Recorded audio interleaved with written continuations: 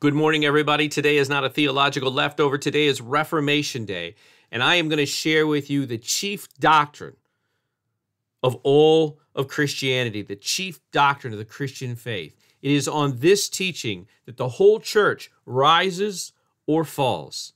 I'm going to read to you from the Augsburg Confession.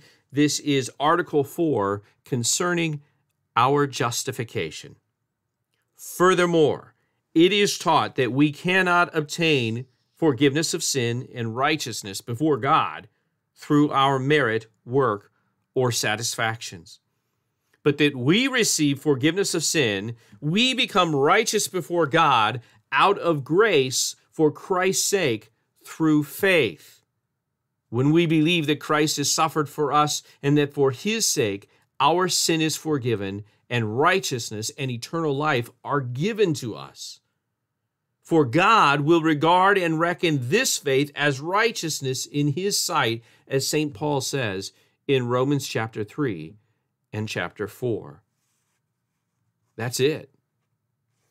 That's the chief doctrine. That's the main thing. That's the foundation of every other thing. This is it. We are saved by grace through faith in Jesus Christ. Thanks be to God. Probably have a leftover for you later on, but I want you to be able to chew on the main course today on this Reformation Day. God bless you all. God bless your celebration.